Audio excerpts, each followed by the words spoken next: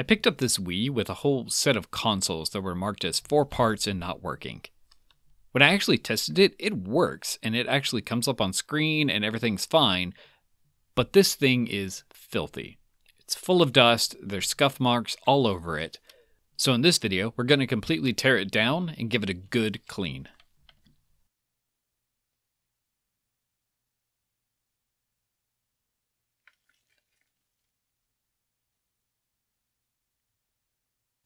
Let's get started.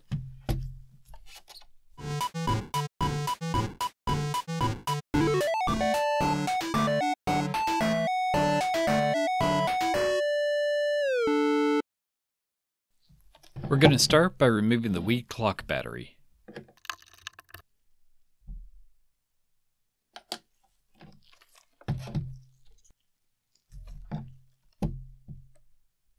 Next, there are 3 screws along the top where the GameCube ports are.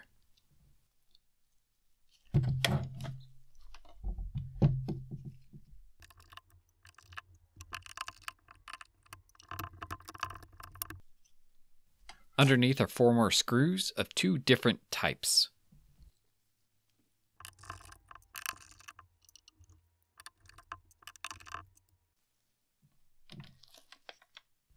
Back on the bottom, we have 3 stickers we need to remove and 4 more screws. So I learned in this process that taking apart a Wii involves managing a lot of very different screws. So if you're going to attempt this, please have a way to keep all of your screws organized in the order that you take them out.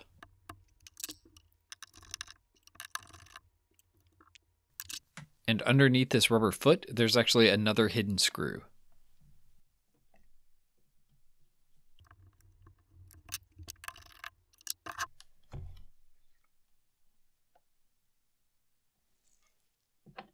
Turned on its side, there's 2 more screws hidden underneath stickers.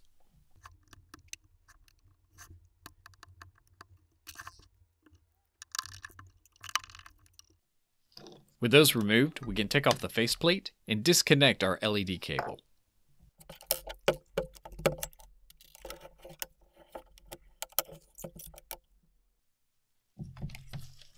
Now we can turn it back on its side and remove 2 more rubber feet to get to the screws underneath.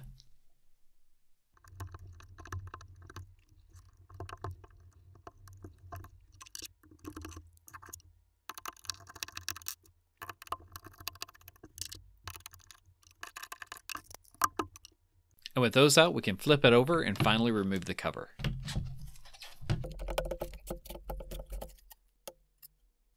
Sometimes this metal shielding will lift up with the cover, but in this case it didn't. So I just need to take it out separately. With that off, we can remove 4 more screws to take out the disk drive.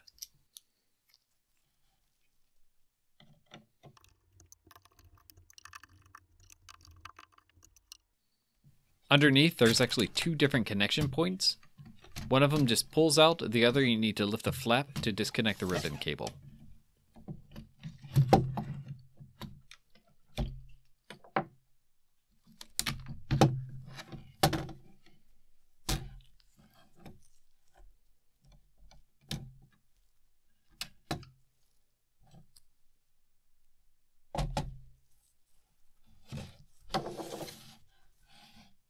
And now we can unscrew and disconnect the fan.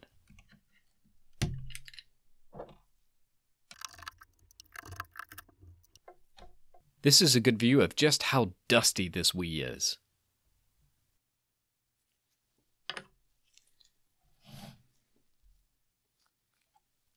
Let's unclip this antenna to get it out of the way. There's 4 screws to remove this plastic piece and the aluminum underneath.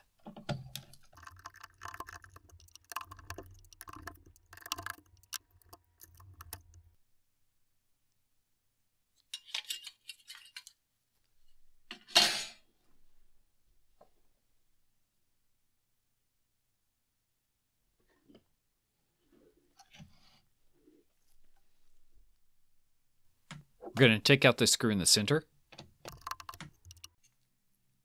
And we have 2 more screws to take out another plastic piece. And we also need to move this antenna out of the way.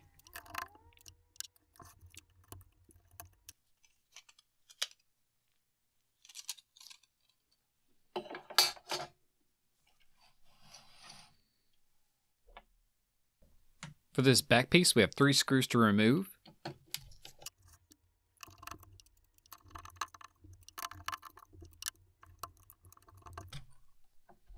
And you need to be careful here. There's actually an extra nut sort of set inside this piece that can easily be dropped and lost.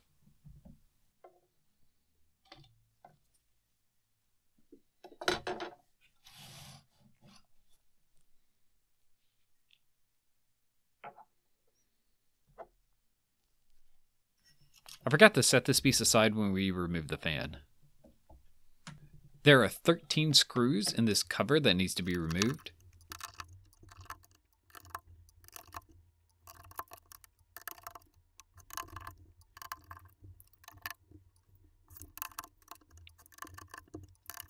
And then there are 2 longer screws that are slightly different over by the GameCube ports that need to be removed as well.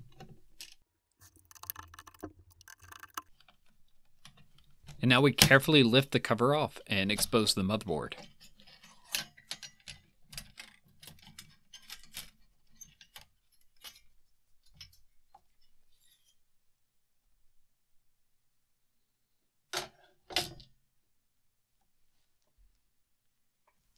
And there are 4 screws on the heatsink that need to be removed so we can pull the motherboard off of the back panel.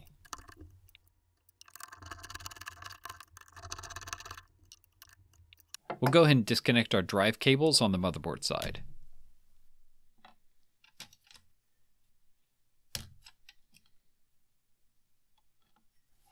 Then we can finally lift the motherboard up and out of the way.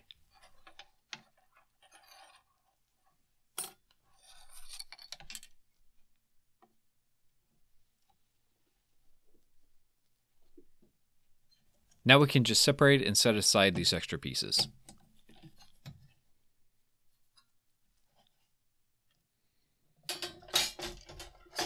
You can see the dust on the back panel just to see how it's gotten into every nook and cranny of this Wii.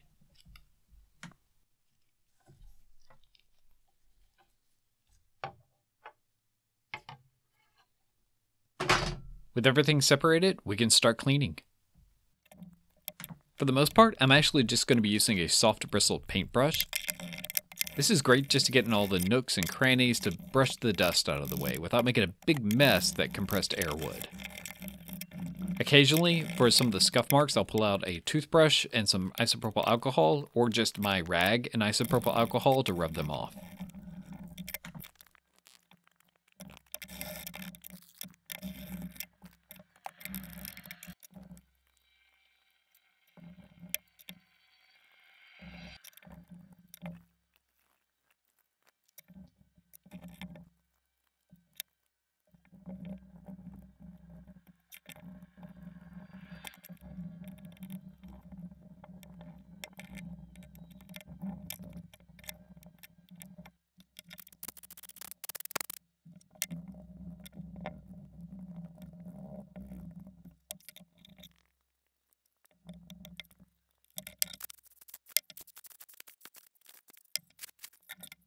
And now with everything clean, we can just put it all back together.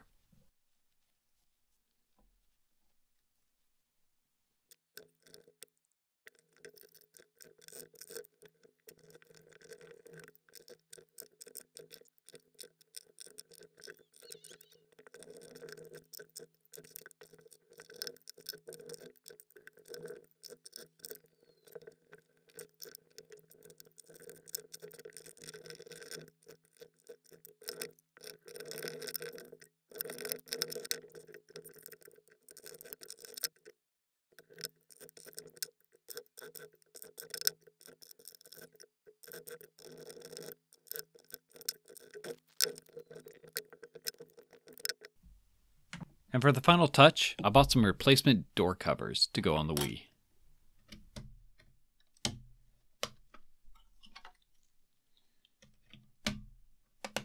And now everything's clean, a much needed improvement over the dusty mess that we started with. Thanks for watching.